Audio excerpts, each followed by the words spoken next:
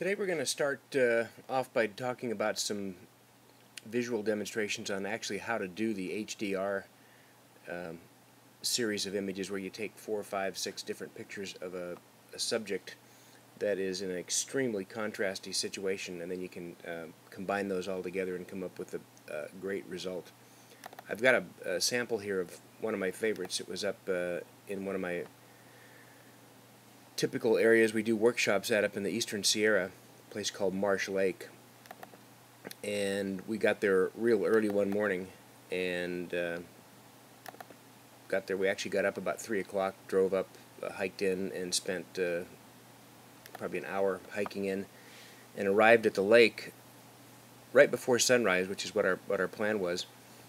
And the scene was, as you can see it here, it's pretty contrasty. It's just basically pretty much a real extreme highlight area there for the mountains and the sky, and then an area below that. We were shooting at about 10,000 feet or higher, and the peaks in the background there are about 13,000. So we were in a pretty dark valley. This first picture is the one that I used as my darkest image, or what we call a highlight exposure, where I metered off of the brightest area in the scene and locked that exposure in, and then kept the same aperture for the ensuing. I think we shot 5 or 6 different pictures here. So let me just scroll down here to the EXIF data. This was at f16 at a 40th of a second, and I had the ISO at 100 and my white balance set for shade. So at f16 at a 40th, I've got good detail in the highlights. We checked the histogram and everything was fine. So, but as you can see, there's absolutely no information in the shadows. It's just completely black, which this isn't bad. This is a nice, if I had to just pick one exposure of this scene, this would probably be the one that I would use. But I wanted to get information everywhere in the shadows, midtones, all the way through, because there was some flowers in the foreground, and this lake is really encircled by a lot of really nice marsh.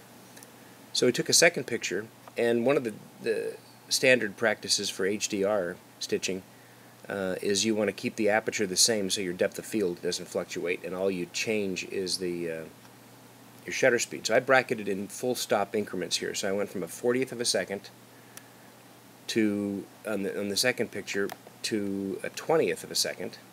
You can see that boost in brightness. Let me go back. There's the first one, there's the second one. So that's a stop difference from a 40th to a 20th at f16. That's one stop bracketing. But as you can see, some of the highlights are starting to get blown out there. Now we shot the third one at a 10th of a second, which again is another stop over. Now we're starting to see great information in the midtones and even down in the foreground where that flower is. Here's one at a 1/5 of a second, which is a stop over what the last one was. And then here's the final one at a 1/3 of a second. So, I mean, you can't even see the mountain back there anymore. Let me just go back through those really quick. Again, this is a 1, 2, 3, 4, 5 stop bracketed series for HDR. So we're going to put all these pictures into, I'm using Photomatix or Photomatix, which you can get as a free download, and try it out. It's absolutely amazing and very simple to do. And you just put all the files into the HDR software converter, which is Photomatix, and then you just have it do a couple things. You press a couple buttons and you generate, I think the first button is generate HDR, and then you do a tone mapping thing. And this is the picture, the next one I'm going to show you here. This is what it came up with. This is prior to any Photoshop work or any levels, curves, color corrections, anything. So this is pretty amazing. This is a much better representation of how things looked than any of the previous images. So, I mean, as you can see, that was pretty simple.